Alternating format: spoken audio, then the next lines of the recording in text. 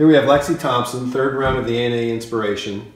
She has her ball and she's about to mark its position. And you'll notice this blue sticker represents the front edge of the golf ball. So here she comes to mark the ball. The coin goes down. She lifts the ball. And when she replaces it, you'll now notice that that sticker has moved from the front of the ball to the middle of the ball.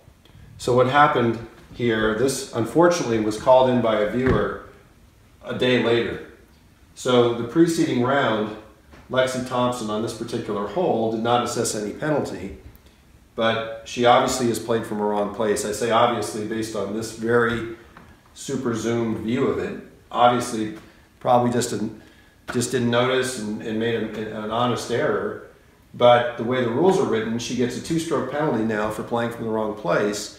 And with the 2016 changes, in the past that would be a disqualification because she signed without any penalty on this hole.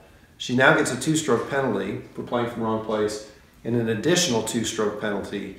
So the good news is she wasn't disqualified. The bad news is she got 4 strokes. Needless to say, that's a tough thing to overcome, and that's unfortunate, but she did indeed play from the wrong place, as you can see here.